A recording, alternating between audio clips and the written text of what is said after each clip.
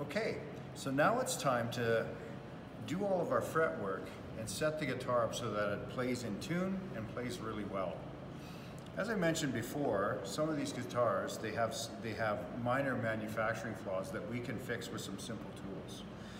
As you can see, I've started to mask off the fretboard because as we work with files, we want to affect the metal, but we don't want to affect the wood. So it's just as easy as just laying that down on there, making sure that the fret stays exposed. So now the first tool we're going to use is this little device right here, and it's called a fret rocker. What it's designed to do is it's designed to span 3 frets. Now, if we had a manufacturing problem and this fret was actually taller than the ones beside it, then the guitar wouldn't play right.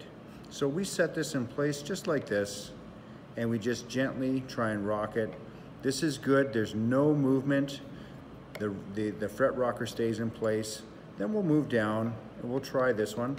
Okay, right at this point, we've got some rocking going on right here. So that tells me all 3 frets are not quite lined up straight. Okay, now the problem could be that this is a high fret, or this one could be a low fret, or this one could be a low fret. So we have to move down the neck and paint an entire picture. So that's why I've got my pencil right here. I'm gonna put a little H here, and a little H in the middle, a little H on this end. That tells me that as I tested this one was a little high.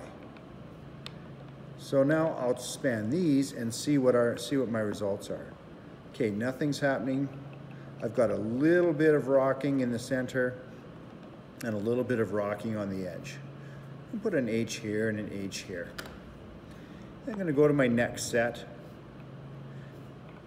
I had a little bit of rocking here, but not actually, you know what, it really wasn't that much, so I'm not going to worry about that.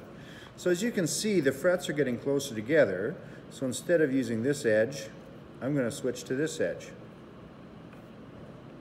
And I'm going to go like this. That's pretty good, that's pretty good, that's pretty good. Okay, so when I go back to this section right here, I see that I've got some H's here and a couple of H's here. So that tells me that these frets are just a little higher than the rest of them. What will happen when you try and play a string, the string will actually touch the fret and it will buzz. So this is why we want to get rid of them.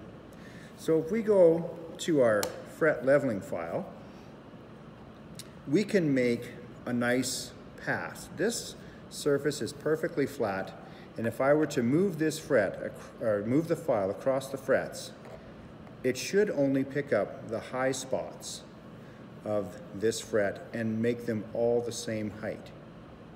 So a nice gentle movement like so would actually do it. Now I'm not going to do it because to do the job properly, you will mask off all the way to the end and you'll assess the entire neck. Because if I was to use this file in this area only, that means I'm going to lower all of these frets and these ones are going to remain high.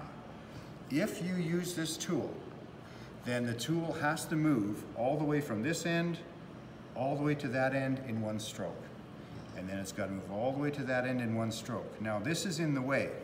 So perhaps the better idea would be to go this way, this way. And much like when we used this tool before, nice light pressure is required.